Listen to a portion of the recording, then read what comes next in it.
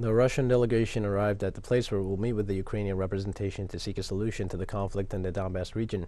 According to Russian media, the meeting will be held in the Belarusian region of Brest in the west of the country near the border with Poland, where the Ukrainian delegation is set to arrive on Thursday. This happens after the representations of Kiev and Moscow held consultations with their governments after the first round of negotiations held on Monday.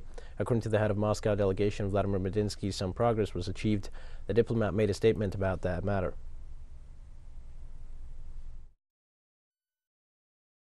What I know is that the Ukrainian delegation has already left Kiev and they will be arriving early tomorrow, as we agreed.